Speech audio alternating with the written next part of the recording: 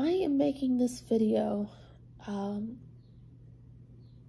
as to share awareness and also to mark for myself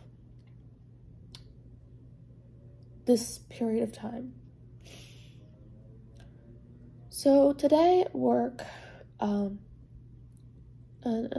instance happened between me and my coworker that prompted me to look inward and reassess, reflect.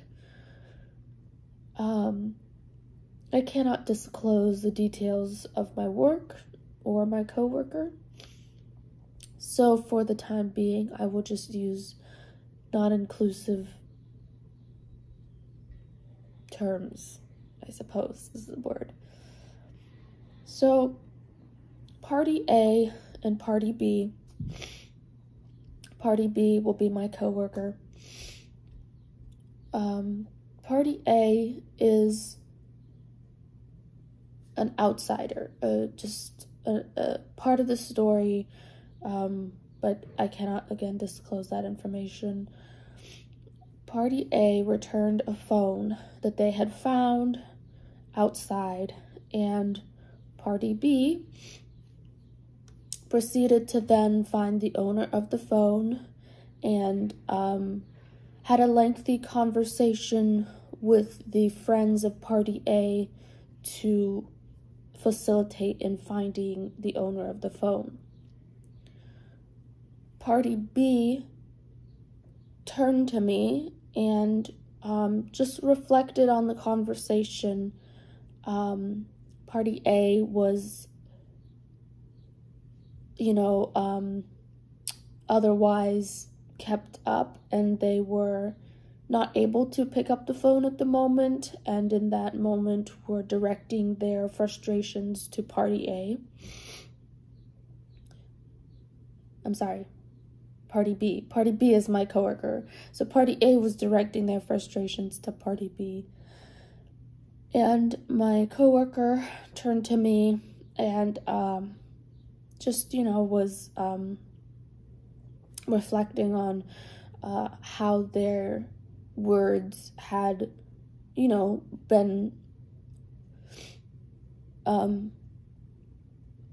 unkind and unnecessary in resolving this issue.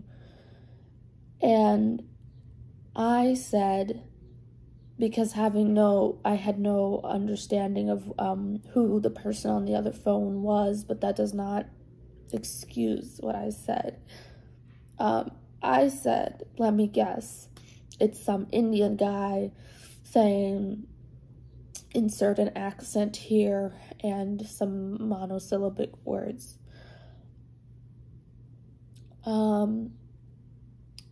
Party B, my coworker, said, no, why would you assume that?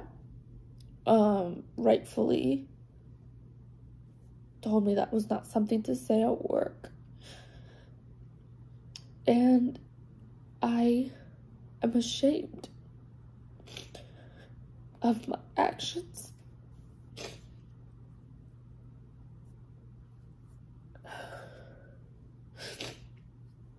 And I had to excuse myself and leave work early because I could not continue.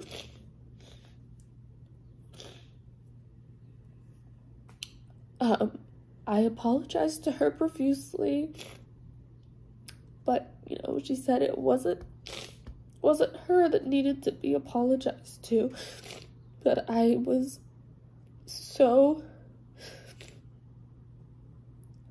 ashamed. I just don't have any other word for it. It's not embarrassment. It's like this is deep-rooted, just, I did wrong, and there's no way to fix it. She'll have that image of me forever. At least I would, and I have You know, I've had other people say things like that, and I remember it. You know, I remember it for a long time. I never forget. You can forgive, but you can never forget. And I'm just so disappointed in myself that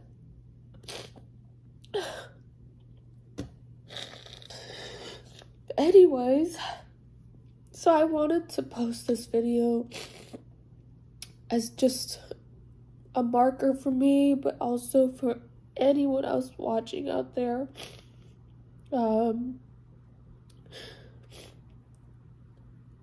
These are the steps that I took.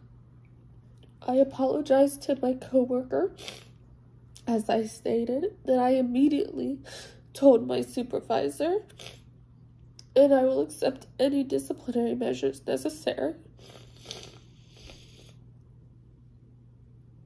I pride myself on my work, and I pride myself on being professional. And that's just why I'm so disappointed in myself. But also as a human being, I'm just like, why did that come out of my mouth? And I just don't understand. So when you don't understand something, you learn more. You go and you figure out, what is this that I'm not understanding, so that you can arm yourself with that knowledge for any further instances. So I did do a little bit of research on racism, on implicit bias, with articles from the association, APA is what it's called. I think it's like the Association for Psychology, American Psychology Association. Then I read an article it was on a cognitive science website on implicit bias, and I just took away these key things.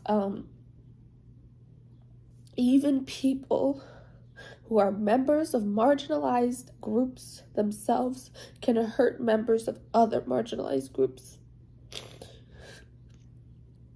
Therefore, the insults and invalidations they deliver to others are expressions of implicit bias, and on an individual level, they are equally hurtful. And I apologize to every Indian person out there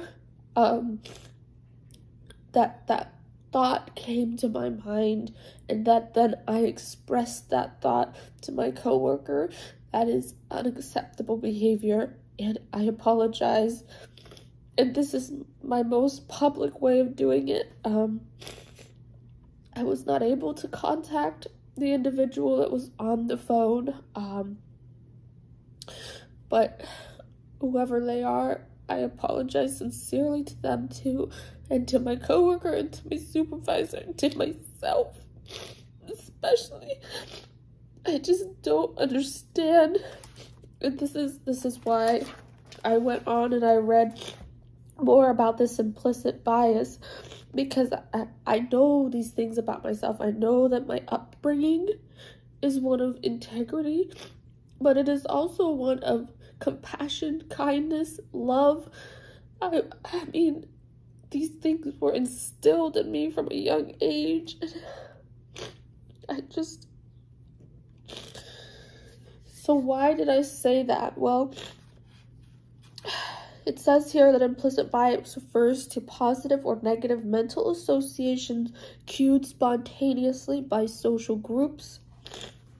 Many studies suggest that implicit bias is widespread, even among people who explicitly endorse egalitarian attitudes. That's what I thought I was, an egalitarian. I'm so conscious of myself every day. I think about my responses, my words, my actions, how, and I knew it. I knew. I mean, seconds after I'd said that, I was like, oh my gosh, I knew that it was wrong, but I couldn't take it back. It was already out, and she had heard it, and so, reading on. This article focused on implicit bias as a cognitive system rather than an individual attitude because they had some, studies that backed up that individual attitudes of explicit bias are either through early social learning, so it's instilled in them at a very young age, or it is individual differences associated with biased behavior, and that didn't really align with some of these studies that found that some people had explicit behavior, but their character and their overall behavior was good, was socially acceptable and was not the standard for them. It wasn't the standard. And so this article is focusing on it as a cognitive system, something that is, global and through a social group. The biggest takeaway that I got was that changing what information is situationally available can alter implicit bias scores. So that's why educating yourself is important, and I am a lover of academics. And I thought I knew this stuff already. But we're always learning, and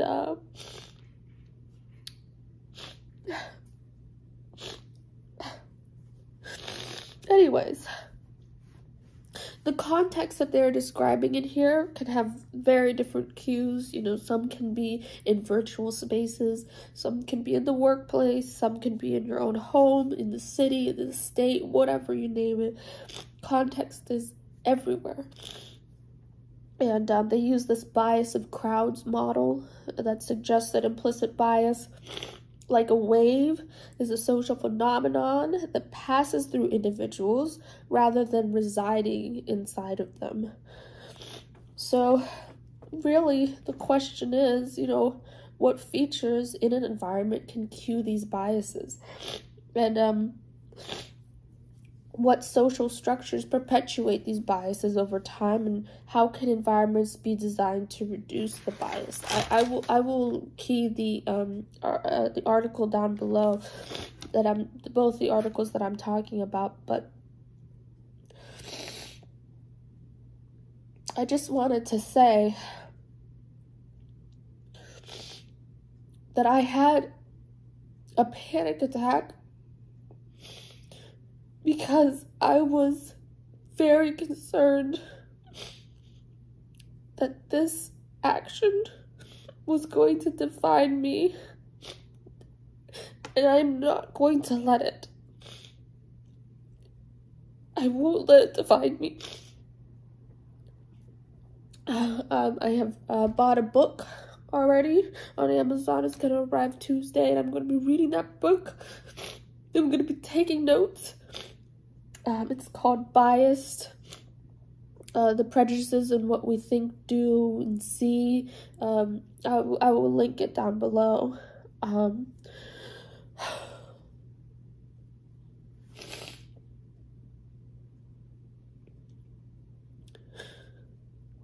just so sorry. I'm so sorry to every Indian, to every marginalized member who's been a part of microaggressions or implicit bias. Things said to them, like the things that I said today. I am ashamed. And I am going to work on myself, as I said, and I am going to take this as a lesson but I am never going to forget this due to this video, but also just due to how I feel right now.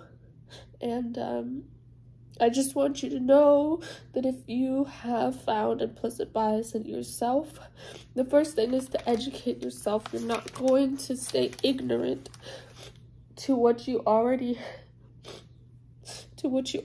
have thought you knew.